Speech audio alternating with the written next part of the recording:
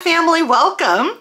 This is Regina, and this was not the video that I had planned for today, but I got tagged by one of my favorite YouTubers. Life is all about pivoting, so I'm pivoting because this is Confessions of a Perfume Collector, Addict. You decide. Today's gonna be a little different. I'm just gonna answer the 12 questions, give you some more insight into my own personal addiction to perfume, if you will. And please leave your comments. Tell me if you know any of the perfumes I'm going to talk about, if you've had any of the experiences. I have not had some of the experiences that poor Carmen did. Let's start. First, what is your cheapest perfume? And my cheapest perfume is a perfume that I bought in Dubai. It came out to be less than $5. It may have been $4.75, $4.99, somewhere in there. And it's called Washa Washa. I know. It is, but it is the best spring, summer floral. It is just fantastic. $4.99. My most expensive, I just purchased in Paris over New Year's, which is I bought one of the Guerlain Extraits, and I believe it comes out to, I don't know, I'll put it in the screen. I don't remember. I know people are saying it's like $6.50 US, but I'm not really sure. Plus, I'll put it up on the screen. All right, but that is my most expensive to date. Honestly, I'm not sure I would go above and beyond that because there's a point at which I'm not willing to pay a mortgage for a bottle of scented water, honestly. So, not that anybody who is spending more than that, I'm not judging. I'm just saying that for me, my mortgage is, you know, less than $1,000, and I just don't see it. Anyway, how many full-size bottles, 1 ounce or bigger? But probably between 600 and 650 bottles. And it's an assortment. If you've seen my closet, any of my other videos, I have Middle Eastern, I have designer, I have niche. And they discontinued that fragrance, of course. All right, number 5, which is interesting. Do you wear perfume for cuddling time?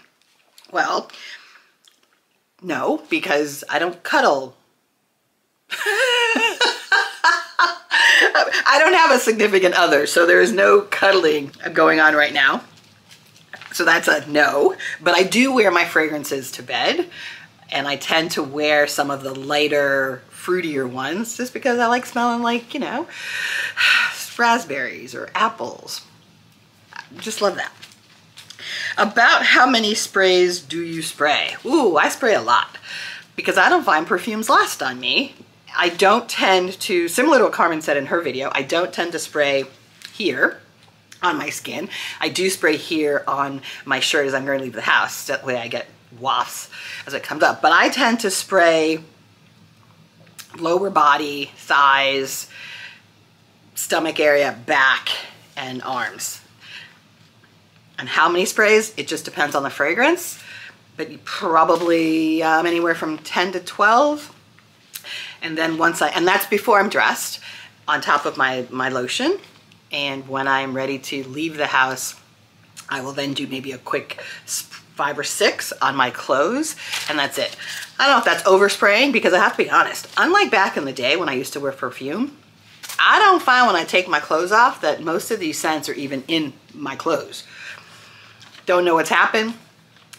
I just don't. But, so that's how many I spray. I guess I'm in the world of oversprayer and I don't wear beast modes, apparently. Oh, I already entered number 7, which is where all do you spray perfume?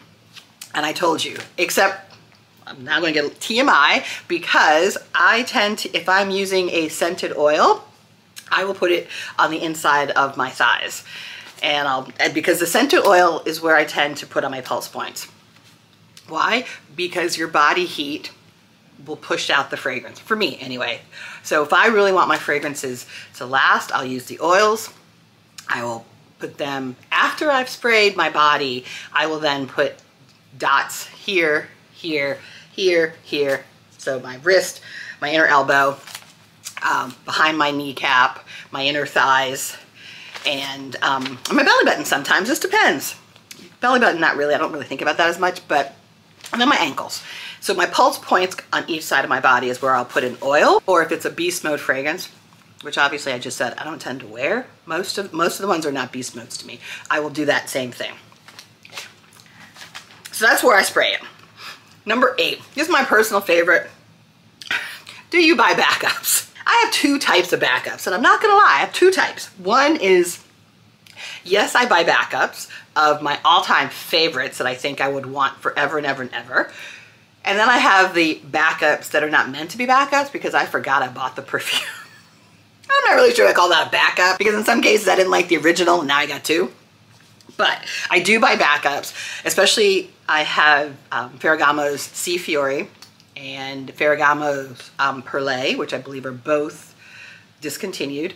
I have backups of those because I absolutely love those and I love laying those with some of my other fragrances. Have backups of that. I have backups of Zara's Rich, Warm, and Addictive fragrance and Mercedes-Benz Black. I have backup of those. I have other backups, but those are the ones that for the winter I have. Oh, I have backups of Merchant of Venice Tonka, but then that's like 1 ounce, 2 ounces, whatever it is $40. And that just goes in my purse, and that just really does hold a scent for me. So I do have backups. Number 9, do you show your collection to friends and family? Yes, because I don't have to answer to anybody about what I spend or what I got. I don't have to answer to anybody.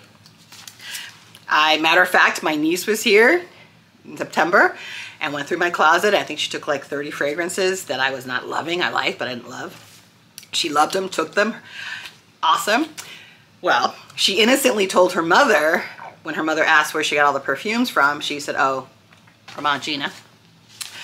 Well, got back to my mother, who then calls me and says, I heard you have 600 perfumes. Girl, you're not going to be able to use all those before you die. Send me some. True. So, saw my niece for New Year's, sent her a dozen fragrances to give to her grandmother. And my mother, of course, only wanted 4 of them and gave away the other 8. But that's how it goes around. And so, yes, I do show it, but I don't live in a place where my lots of family and live. And I don't tend to have friends come over all the time. So if people came in and I was getting dressed, they're more than welcome to come in to my closet if I'm getting dressed. But also people would see my fragrance if they're watching any of my videos because that is my fragrance closet. All right. Number 10 is really an NA. Excuse me. Does your partner, spouse know how much you spend? Obviously there isn't one, so no. 11 is interesting. Do you plan on collecting more or do you see yourself quitting anytime soon? I don't see myself quitting. What I see is as I go through this declutter process, I will refine my collection. I will whittle it down until I have 50 or so fragrances that for me are things that I would want to be able to wear. My nose has evolved in the last year since I started collecting fragrances. And now before I was a fruity, gourmand, vanilla, light, but also before I lived in California and the weather was very different. So maybe that had something to do with my nose, but definitely I wanted a fruity vanilla. A little floral maybe, but primarily fruity vanillas. Now in the last year, since I am on the East Coast again, and we do have all 4 seasons, now I find myself, I am in love with Tonka, I'm in love with Amber. I'm still not a patchouli fan, it just depends. I am learning to appreciate the different types of musk. Whereas before I would have been like, no patchouli, no musk, that stuff is just nasty. But now I'm learning nuances and my nose is more appreciative.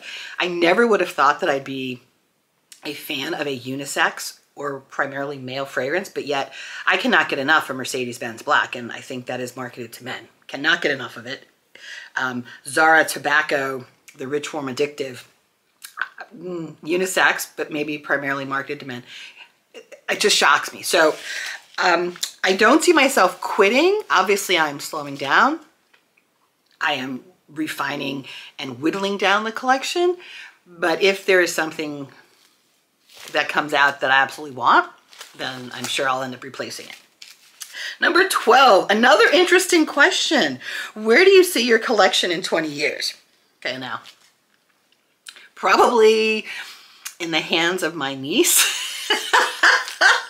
Because I might either be in the ground or in a home. Because in 20 years, I'm going to be real old. So However, if I am independent, active, healthy, you know, let's say in 20 years, I'm still the same, more or less, as I am today. I still see myself having lots of fragrances, probably maybe close to 100. I'm not really sure, but somewhere in there. And that's because I love choice. I love being able to change out fragrances according to my mood. I can spray twice a day if I feel like. I love having spring scents, summer scents, winter, fall. I love having just so much choice. I suspect there will be fewer niche and fewer. I think what's going to happen is I'm going to do the bell curve, right? Where I'll have fewer cheap wines, fewer niche wines, and I'll be sitting here in the more medium price designer and niche. Again, I just don't see why I'd want to spend more than my mortgage on scented water. As much as I like to smell good, to be quite honest with you, you know, Irish Spring smells good too. If you're gonna be talking soap, get some Jergens lotion or some EOS Cashmere Vanilla Lotion. I could be good to go, and those are inexpensive. This has been fun. This has been something to think about. I am obviously a collector, possibly a hoarder. No, not a hoarder. I'm more of an addict, if anything. Although I've done really well. I have not bought anything since I came back from France for New Year's. And everything got delivered. I had already bought before I left. I just had it delayed until I came back. I'm doing great. I'm now gonna go back to my declutter series because I am ready to get some things off my floor. And at the rate I'm going, by the time I get through these winter, fall fragrances, I'll be changing it out for spring and I'll be repeating all over again. So if you made it this far, thanks for watching. Appreciate you being here. As always, Carmen, thank you for the questions. I love when you want to dig deep, so please keep doing it. And I'm tagging absolutely no one, but I'm glad I got to participate. We'll see everybody next time, and thanks for being here.